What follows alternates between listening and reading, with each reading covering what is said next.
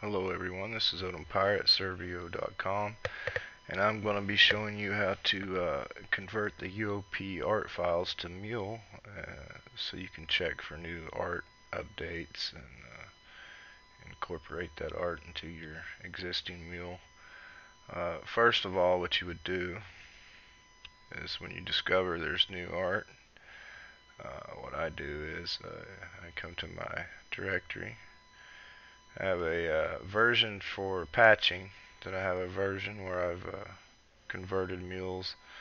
But what you would do is you go to your directory, and first of all, before you patch, um, what I would do is copy your art mule.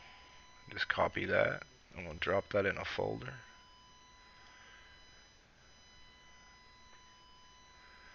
And then copy the IDX.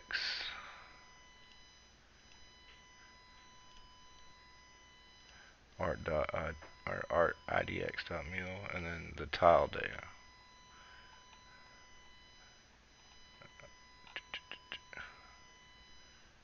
Which is here.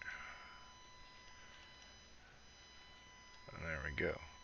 And that's before the patch. So then I come to the patch and run your patcher as normal. Yo patch, which I'm already patched, but you'd click that, run the patch.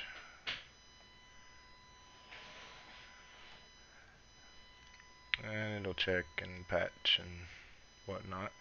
Then you come to your directory, which this is the one I was patching. That's the one you want to check. And what you would do is you'd get your art legacy. Right here, art legacy mule.uop. That's the new art files. And paste that in here. And I'll go ahead and take the art IDX.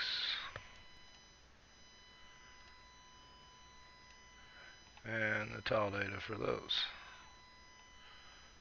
Just for the heck of it. Just so if I happen to load these files, I can see the tile data. And I'll paste that there. So this is the new stuff. And art 1. And this is the old stuff in art 2. So then you load your UO Fiddler. Sorry. What you want to do is you want to install, there's a plugin called UOP Packer. I got this off Run UO. There's another version that I haven't used yet, which is, I'll post a link to that. You can try that out. But my UO Fiddler, I've just installed this plugin. But I dropped it in my plugin folder. So anyway, you would go to Manage, turn that on, close Fiddler, restart it, and then you'll have your UOP Packer tab here. So what I do, see it has the option to extract UOP to Mule. Every file. If you did this to your main directory, it would do every single file, but I'm just going to do the art, which I put in the art folder. And there you go. And I hit start. Art legacy mule.uop. Extraction process may take some time. One of one done, and then you close. And what it's done is turned this into Mule. So I don't need that anymore, and I'll just delete it. And then I'll come to Fiddler again. Settings, path settings. Reload file, set path manual. New art. It loaded the files there, and reload set path manual one more time. And it loads the directory. So there we go. You close that, settings, and you hit the red reload files. Now the art will actually be displayed. And recently, I think it was like OX384, I think. 384D maybe. I don't know. Close. That's way past that. There it is. Here's the new stuff everybody's been talking about. The little animated kittens. You can see I got the tile data in there so I can see what they're called, what flags they have, animation. The animation data would be required to actually have the working animation. So there they are, and that's how you do it. Then you have what's called a compare items tab, which this is the directory you have set in your path setting. So this is the mule that I have loaded. Then you can load a second. So you click browse, and remember when I saved the art prior to doing all this, I put it in new art 2, and you load second, and it loads all the art.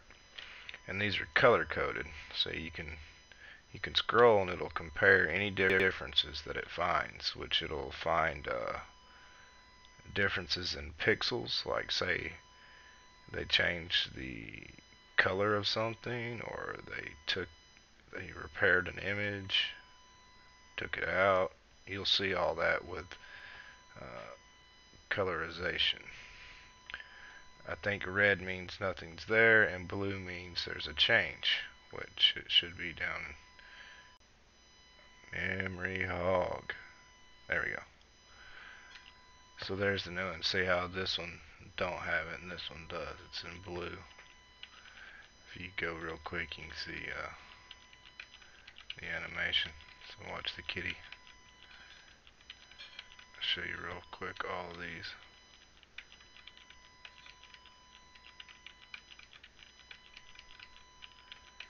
I do believe that is a tiger. I may be wrong, but it kind of looks like a tiger cub.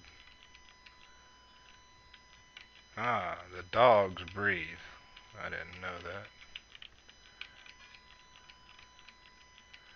Their little bellies go up and down. That's it. That's how you do it.